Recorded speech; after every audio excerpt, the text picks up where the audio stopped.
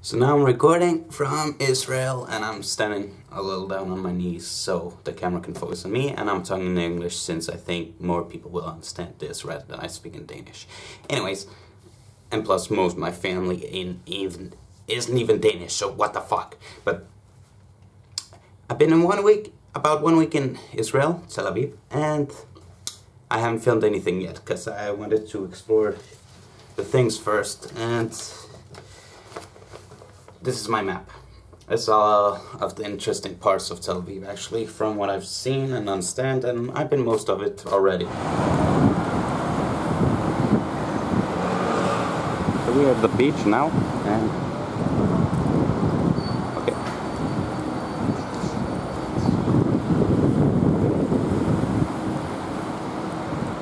And I just got myself an ice cream, which is about to melt. I just bought it.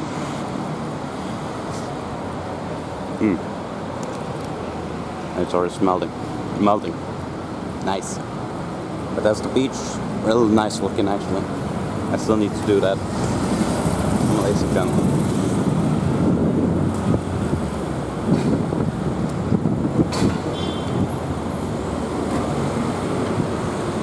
Just to make sure.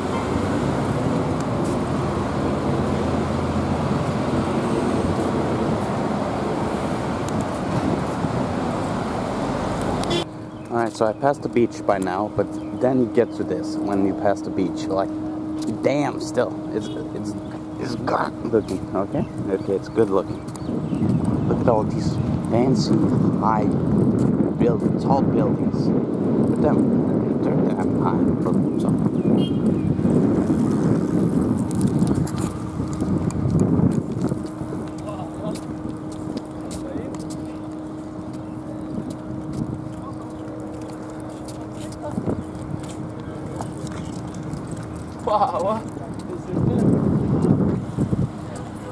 No idea what that building is. But I keep thinking it's a mosque because of the tall light tower. What that would be called, I don't know.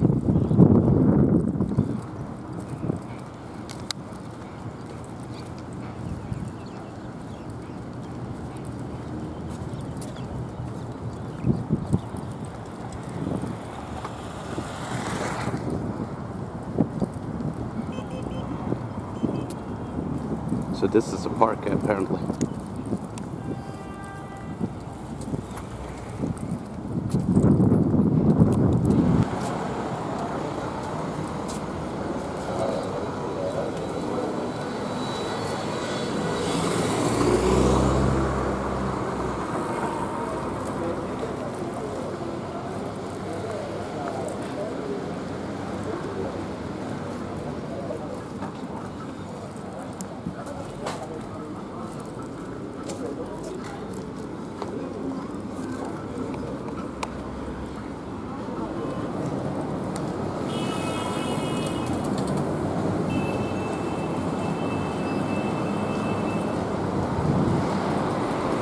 This seems like the main point.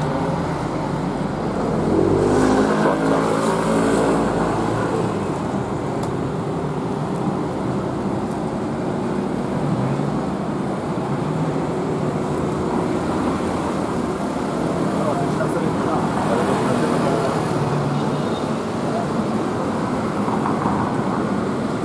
So it's actually a small city, old city, to say it as it is, with kind of old architecture, and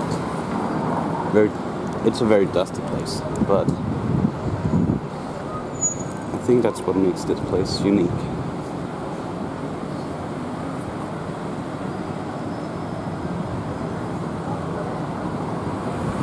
It's a very Arabic kind of style, such like a desert kind of style, compared to the rest of what I've seen in Tel Aviv, so I can understand why this is a unique place.